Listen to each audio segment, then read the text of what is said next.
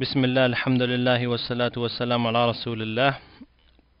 Chapter 5.2 to 7, Video E. Help notes for Ahmed and Haywood, a new Arabic grammar.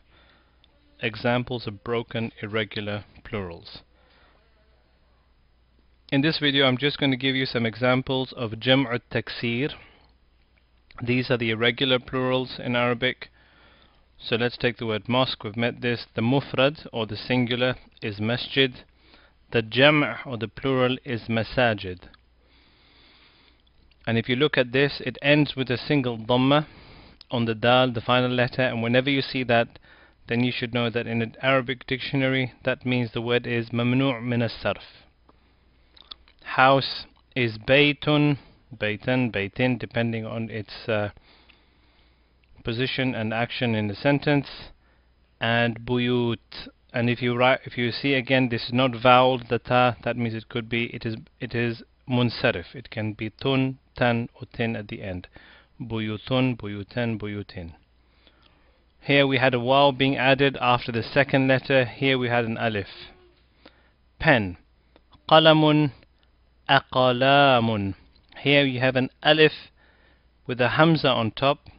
So the first letter is not alif but actually a hamza that is added to the beginning of the word, and an alif is interposed between the lam and the mim. Tree, shajaratun, ashjarun. Again you have an hamza with the fatha placed at the beginning, the ta marbuta is removed, and the jim and ra have an alif placed. It looks very much like aqlamun. Man, rajulun, rijalun. Here you have a change of the vowels plus a letter being imposed in between. King, malikun, mulukun, kings. Cup, finjanun, fanajinu. Again we see this dhamma at the end indicating and telling us that the plural of cups is mamnu' min as-sarf. If we don't see that dhamma, that means the word is munsarif. So finjan is munsarif. It can be finjanun, finjanan, finjanin. Woman, imra'ah. Sometimes the plural of a word is completely different from the singular. So here is an example, nisa'un. There's no such word called imra'at. God with a little g, ilahun or alihatun. And traditionally the alif that's between the lam and the ha is not written. Ilahun, alihatun. I, ainun, uyunun. Again a change in the vowels and a waw is inserted between the second and third letter. Leg, rijlun, arjulun.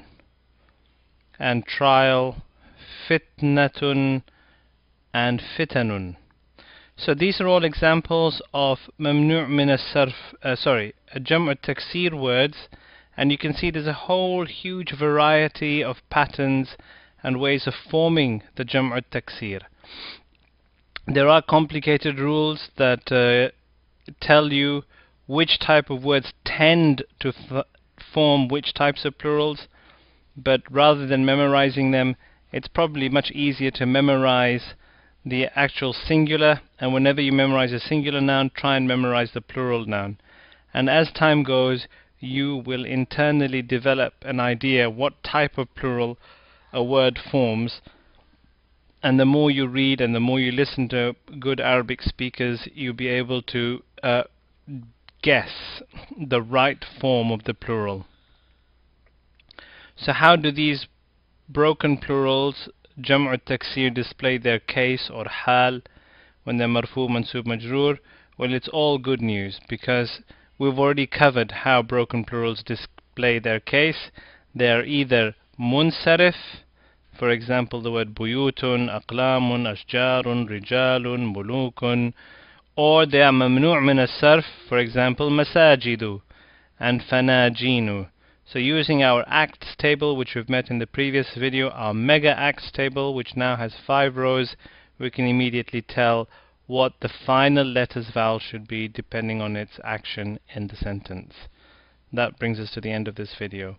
وآخر دعوانا أن الحمد لله رب العالمين.